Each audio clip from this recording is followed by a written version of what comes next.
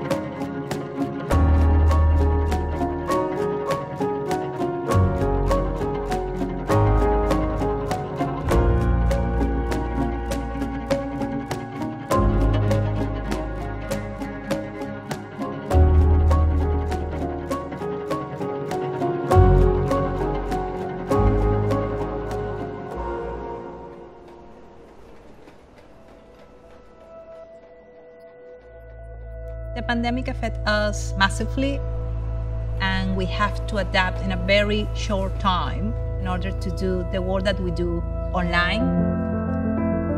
My name is Jenny Tovar, Executive Director of Latin American Women's Aid. Latin American Women's Aid is an organization led by and for Latin American women and other BME women. We are specialized in gender violence. We have two main services, that is the refuge accommodation that we provide and also our advice center. In our advice center, obviously the demand increased massively. Women were calling every day during different times, during the night. They had a lot of mental health issues because they were very scared, and that was the only safe space probably they had to talk. We're a very small organisation, and funding, although it's essential to our business, at that time in 2020, it was hard for us to access. I'm Candice James, the manager of Loughborough Community Centre. We was initially approached in August by Impact on Urban Health.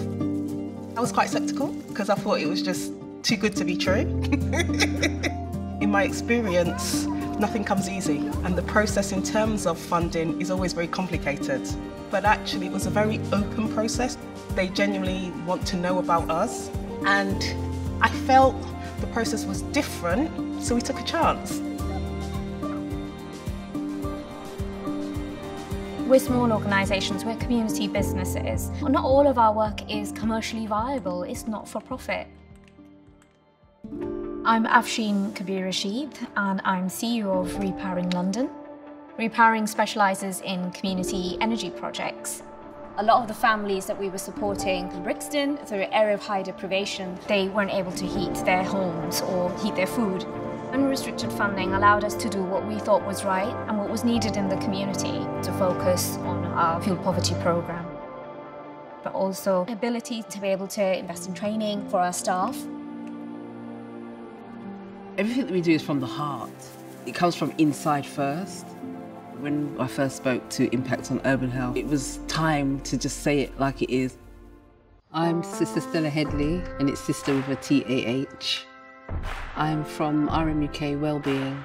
We support vulnerable households, primarily with healthy, nutritious food.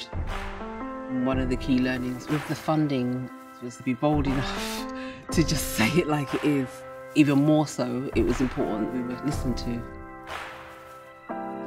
What this has given us is an opportunity to put together our business plan and actually start to move forward long term. We've learnt a lot.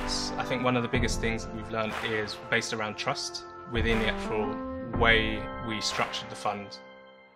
My name is Fareed Kellican. I'm a portfolio manager at Impact on Urban Health. We tackle health inequalities in Lambeth and Southwark, and we focus on the social determinants of health.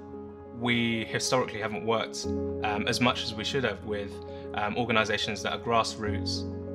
We also wanted to focus on lots of organisations that were black or diverse-led, as they were chronically underfunded, which was only exacerbated by the pandemic. One aspect that I found really enjoyable was to hear how pleasant those human interactions were.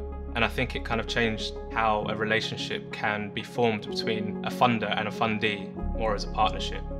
And I felt that was a kind of really special aspect to the fund. We are nowhere near complete in our journey. We're still learning and making mistakes, but we feel that this is a really good course of action to adopt within our own organisation and to encourage others to do the same.